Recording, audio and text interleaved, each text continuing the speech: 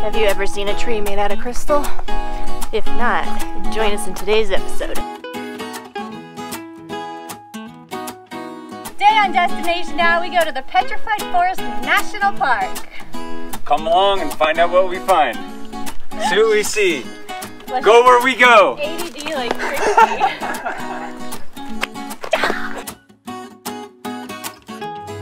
Wherever I go, I will always know everything I need is right here with me. It's time to let it all go, no matter who knows anything about me now.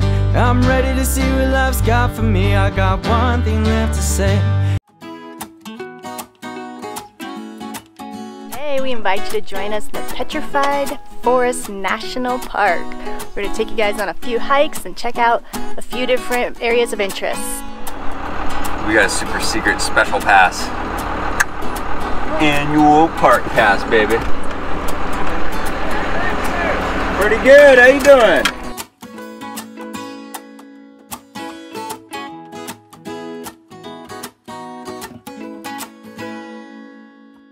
Arrived at the Rainbow Forest Museum. We're gonna take a quick peek inside, and then I believe there is a trailhead for the giant logs around here. Hello, welcome. Here we go. This small museum is a great way to kick off the Petrified Forest adventure. It quickly takes you back in time. It's one of the best places in the world to see the fossil record for the late Jurassic period. In here, you will find many fossils and artifacts from the past, not just trees, that tell you the story of the park's history and discovery. On a separate note, this national park is one of the few that is dog-friendly on all of its trails. They just ask that you obtain and agree to the rules of their free Bark Ranger Pass before exploring with your pet. Do you agree to be a Bark Ranger? Alright. Give me 5. Woo! This is the Giant Log Trail, and it looks exactly the same as it did in the 1930s. They got pictures inside. It's crazy. They haven't touched any of it. This is 4/10 of a mile paved loop. It's pretty easy. They got a little trail guide here for different numbered stops that you can learn some things about on the way. Approximately 216 million years ago, these trees died and fell into a river. They were buried beneath layers of silt, mud, sand, and volcanic ash, which protected them from decay. Mineral-laden ground, water percolated through the layers, carrying the silica from the volcanic ash and other trace minerals. The absorbent dead wood became saturated with these minerals. The silica or quartz crystals slowly bonded with the cells of the trees, replicating organic material in perfect detail. Eventually, silica replaced the wood material. Now this petrified forest is not made of trees, but of stone. This petrified forest of the Petrified Forest National Park is actually just a big old log jam in a river that got buried under all of this material and slowly became stone over millions of years. And the Giant Log Trail happens to house some of the largest logs in the park. This is really cool. I'm really glad we did this.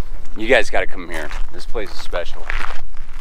It's hard to catch the depth of what's going on camera because it's not just the petrified wood. It's the clouds in the skies, the badlands behind us. There's tons of cliff drop, and the cliff drops are so far away we can't quite pick it up on camera on the level that you can see it here. But if you look really close and use your imagination, you'll understand what I'm talking about. Yeah, it's a really pretty landscape out here.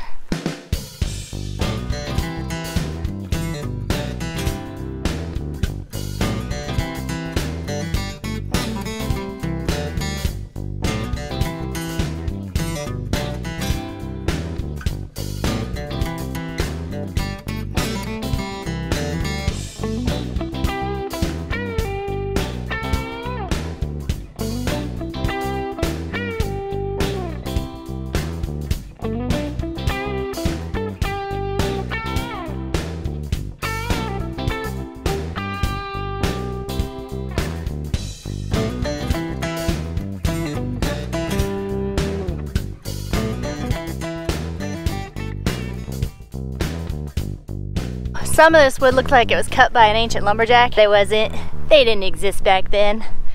The way the wood's petrified, the quartz actually fractures at the shortest path possible, and that's just how it breaks apart when it's put under pressure. So the log behind me is called Old Faithful. It's the biggest log in the park. It's 35 feet long and 44 tons. It actually got struck by lightning in 1962, and the park actually added mortar down here so it would slow the erosion and we wouldn't lose that log.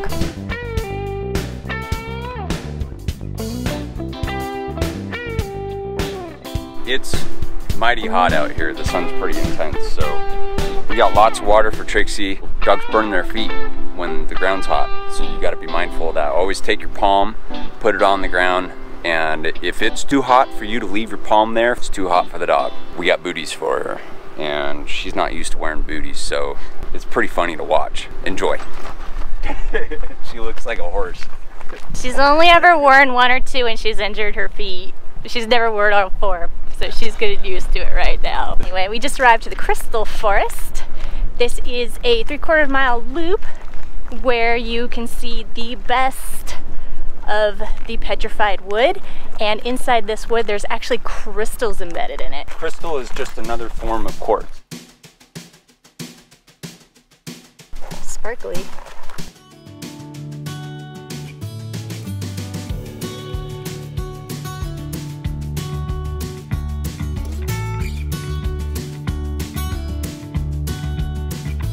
This is the coolest tree graveyard I've ever seen. I guess it's more like a rock graveyard at this point. You can count the rings on these things.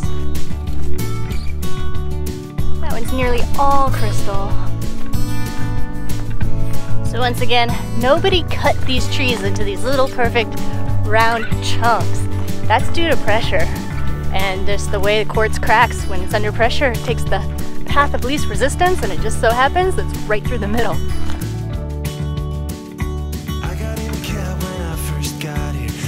The only place I know. Listen to the people that I found here. If you ever see her, let me know. How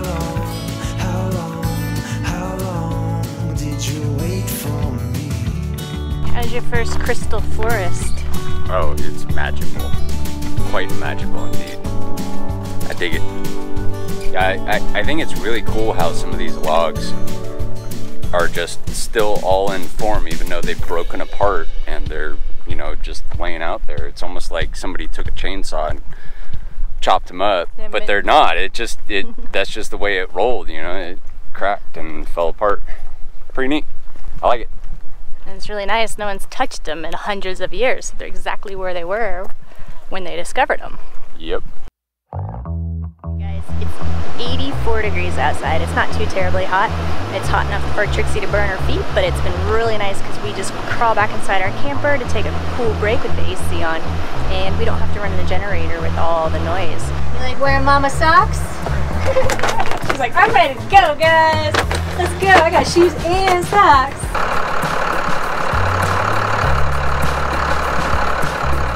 The Agate Bridge was created by water, and water is slowly destroying it. This tree grew in a subtropical forest approximately 217 million years ago. When it died, it washed into a river and had a quick burial under river sediment. Millions of years later, rivers and streams eroded away the massive layers of rock to expose the fossilized tree. Inevitably, water, now carving a small gully underneath, will ultimately cause its collapse. A supportive structure was added in 1917 to attempt preservation of the bridge.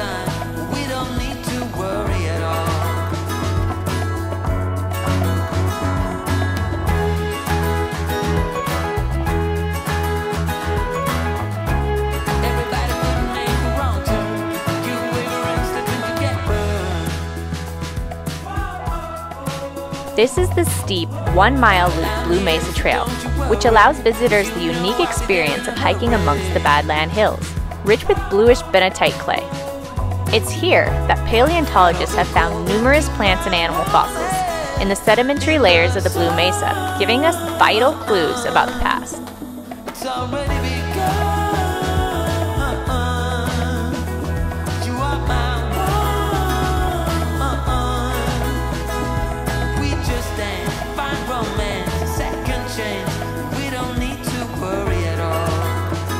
It's hard to believe that this desert was once a prehistoric rainforest with lush green vegetation and hundreds of different thriving species.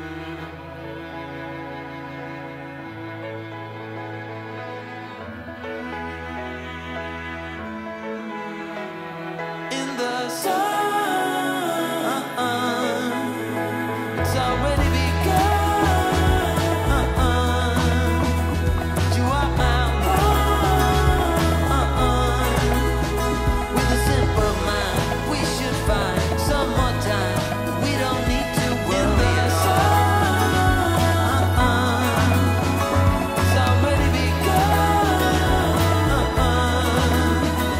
You are my one. We just dance, find romance, second chance. We don't need to worry at all.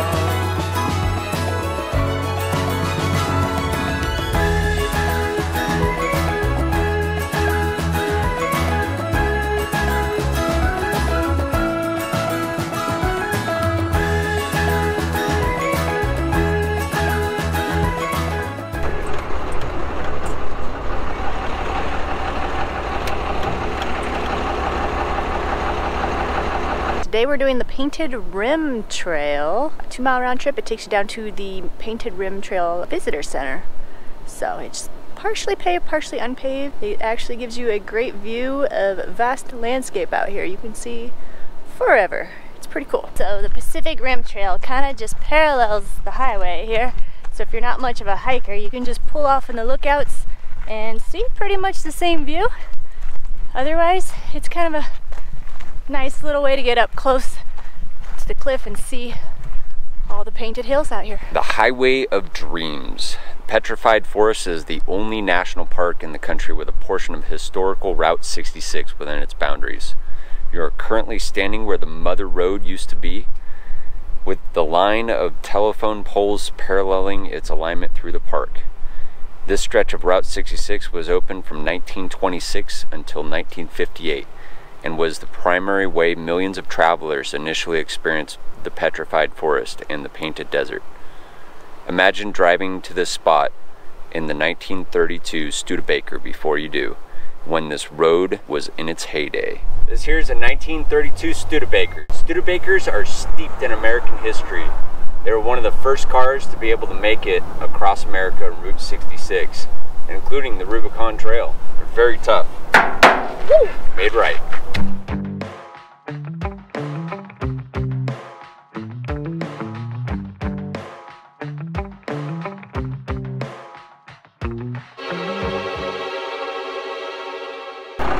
So we got really lucky that this happened when it did. I just pulled into this parking lot and my throttle cable just took a shit.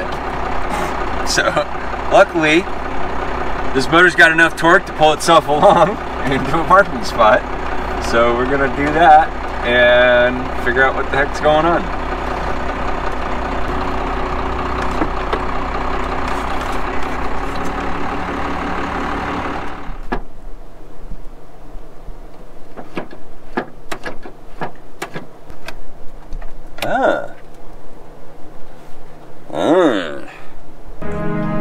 Ruh-roh.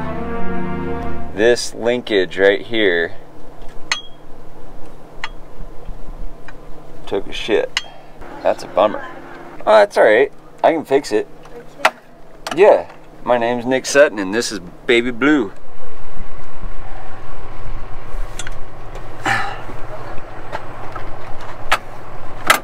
Yeah, I think that'll work. So I took one of these little bungee deals. We have a bunch of these. And I looped it around the linkage and it's holding it on there. It allows it to flex and everything, which is good. I think we'll be able to finish out the day and make it to the auto parts store, because if that breaks, I got a bunch more. So let's go have some fun. Way to go, Macgyver. Macgyver. We are currently at Puerco Pueblo. The Puerco Pueblo is a 1/3 of a mile loop amidst the remains of a 100-room pueblo occupied by the ancestral Pueblan people over 600 years ago.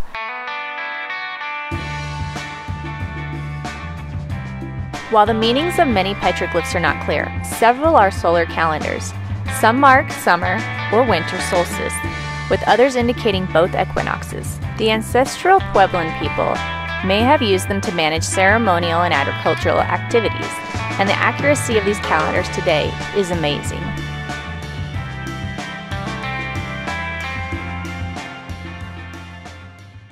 spot's called Newspaper Rock. They've got a viewing platform with some binoculars so that you can look down onto hundreds of petroglyphs apparently.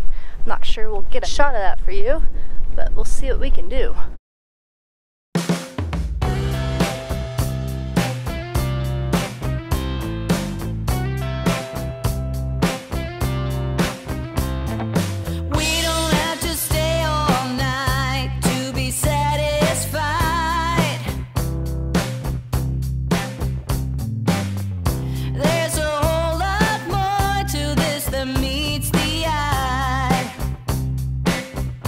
This is called Jasper Forest. It gives you a very vast 360 panoramic view.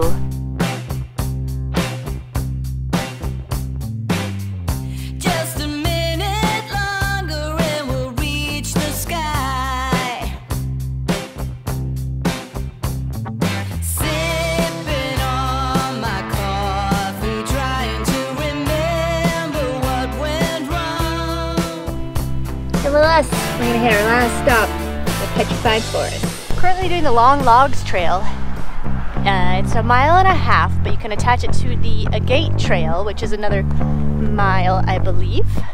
And what the Long Log Trail is about is millions of years ago there was a river rushing through here and all the logs got jammed up at a certain point.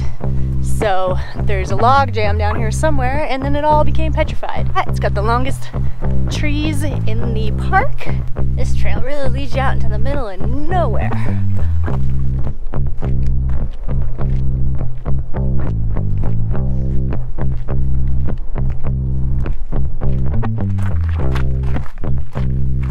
That's a huge tree.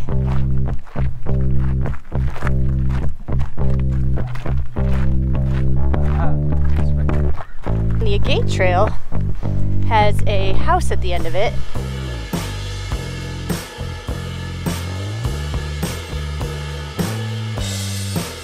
Well, this is an example of an Agate house. This one's believed to be built between 1050 and 1300. A single family home. They would enter through the roof into the house and then they would have storage underneath a lot of times. It's fully built out of petrified wood and mortar. It's pretty cool. You'd have an endless supply of petrified wood out here. There's a lot. Well, folks, I hope you enjoyed the journey this time. We've seen some wonderful things here, and I'm glad we're able to pass it along to you. If you enjoyed this episode, make sure you click that like button for us. Let us know you liked it. If you want to see more content like this, subscribe. Follow us on our next adventure. We don't know where we're going, but we'll let you know when we find out. See you next Tuesday. Well, that's all, folks. All right.